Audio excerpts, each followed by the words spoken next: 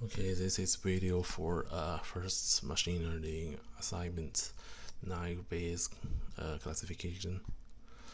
It has been split to two classes by me, which is almost about all the data processing part, and other is all about document processing. After we receive the document which needs to be transferred to data, it will be sent to this segment, the segment class. And generally we'll start from the training part, so it will be the label. The label will be derive the data, the training data, derive the word frequency from the files, and set up all the labels. Set up all the labels, and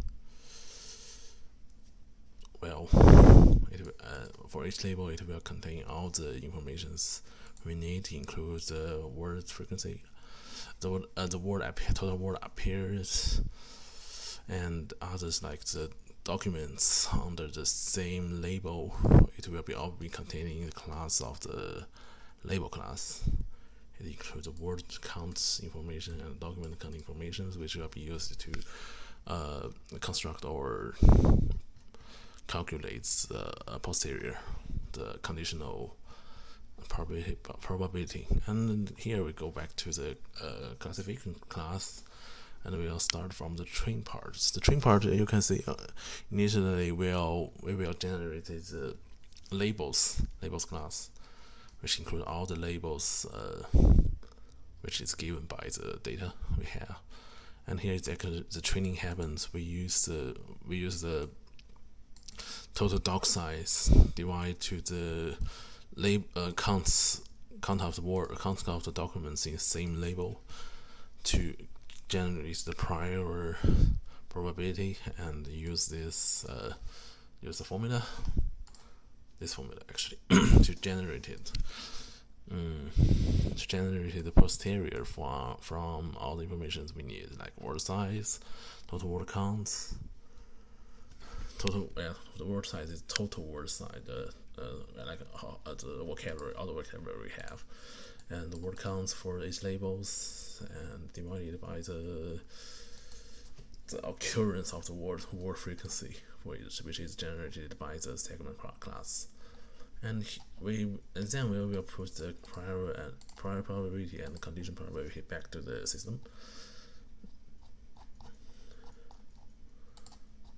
And after that is the training part, the test part. Sorry, the test part we will generate the document first, which will be like each file which contains a document. Which document will contain all the word frequencies, all the words in each document, and we will increment from each document, and do the test with our given knowledge. Give me a second. One thing to mention about is that from the training part, I already transferred most of the data into the natural log form, which is much more easier to save, to contain. And so in here, I didn't use the format that is using you need to use the natural log, but I just use the natural log one directly, since I've already contained them in the form of natural log. And through this we got all the possibilities for each word that document could be associated to, and we will get to get the maximum possibilities from all of them to decide which class the document was, and also compare it to the result we already know, since the document will bring the class with it and get accuracy. And here's the other stuffs, and here's the main part. You can see, do this, and it will tell me the learning is complete, and we start testing all the information we have here. And I tell also the prior prob, and I can see some posterior of words like Microsoft or game or something else. It will show the posterior, which is having converted from natural log to data, to possibilities. And that's all. Thank you.